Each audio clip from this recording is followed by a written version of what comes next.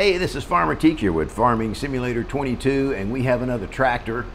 It's a McCormick.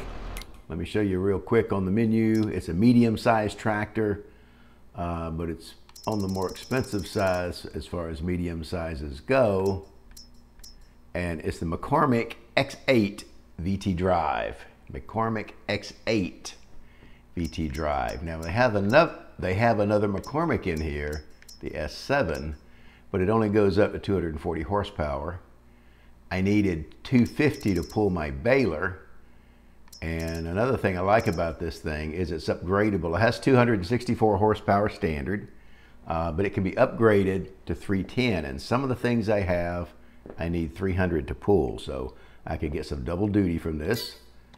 And that's why I picked it out. Quick look around. And there's some other tractors that'll do it too. I didn't have a McCormick on this farm, so that's me sitting in there. Pretty nice tractor.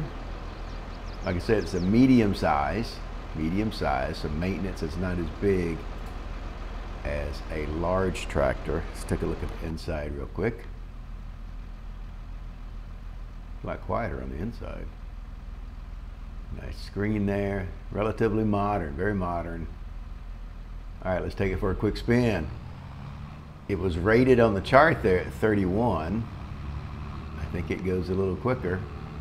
We're gonna see. It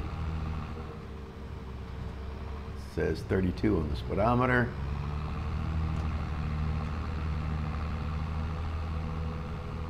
And we're up to 33 already, just that quick. So it's got great acceleration.